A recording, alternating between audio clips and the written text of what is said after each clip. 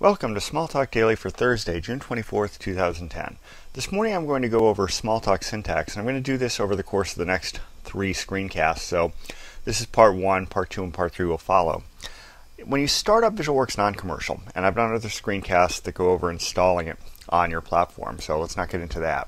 You'll get, coming up like this, you'll get a launcher and a workspace. The launcher has things like the menus that you use to get to various things, and the workspace just has an area that you can write code. In non-commercial, it has a number of workspaces that are designed to get you started. Here we have getting started with VisualWorks non-commercial, so we have links down here to things like the main website, going further down, some FAQs, and then things like a link to tutorials and a bunch of other links that you can follow. Going over here to overview, we just get an overview of what is Smalltalk. Features, again, we talk about some features of the product.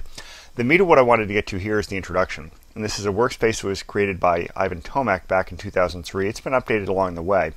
But since it's covering Smalltalk syntax, really not a lot has changed. So to get started, let's go down. And we want to get through what Smalltalk and what objects and messages are. Let's scroll down through this, get to that first section, objects and messages. Everything in Smalltalk is an object, and all the work is done by sending messages to objects. That's the first thing to remember. The sequence in Smalltalk is object followed by message. There are different sorts of messages, whether they take arguments or not, but everything is of that form. So here, ABC, string, that's an object, and here's the message as uppercase. Now when I do this, I can actually execute things directly in this workspace by popping up a menu, and there's a printed option. So we can see that sending the message as uppercase to the string ABC gives me back the same string, but with uppercase ABC in it. So that'll leave that there.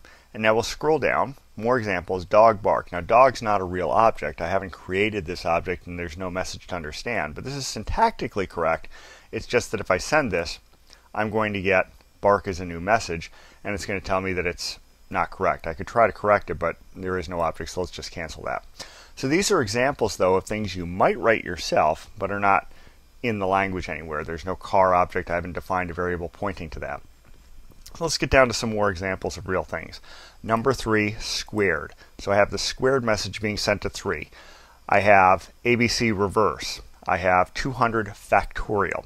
These are all what we call unary messages, meaning we have an object and a message being sent to it with no arguments, no possibility of arguments. We just have a single message, so it's unary.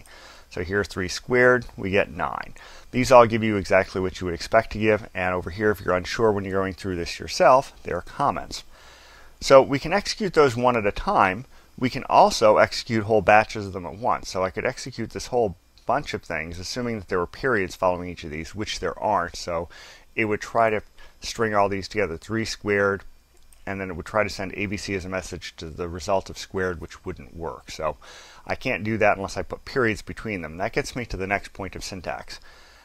Period is a message terminator. So if I put a period here, that means I'm done sending messages to that object. So 200 factorial, done.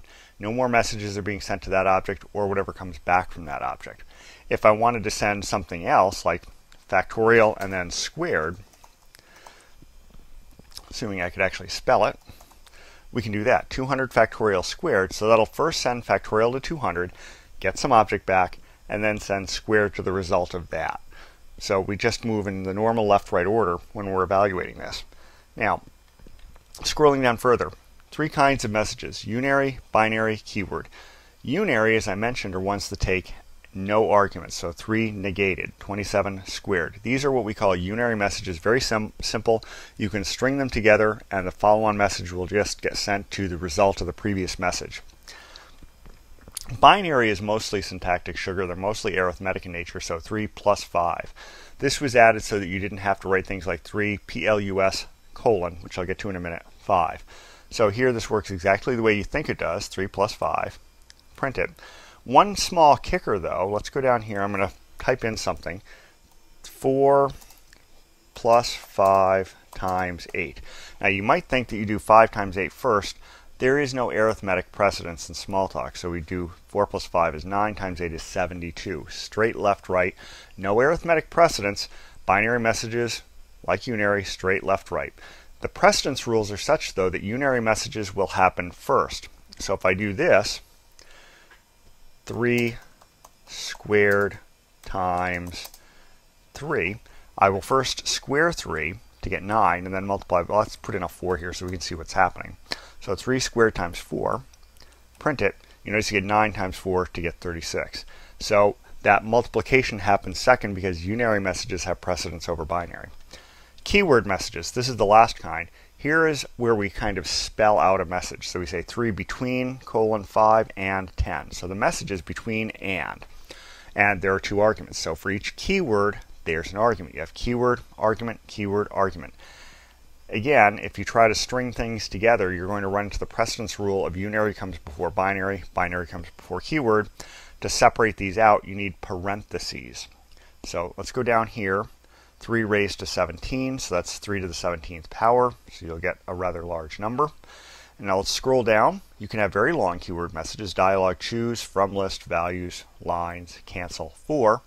So in Smalltalk there are no optional arguments. What you have instead is typically people will create series of messages. So they might have dialog choose, and then choose from list, and then they might have a whole bunch of other messages in between leading all the way up to this one. So in many languages you would have optional arguments. In Smalltalk you'll just have multiple messages.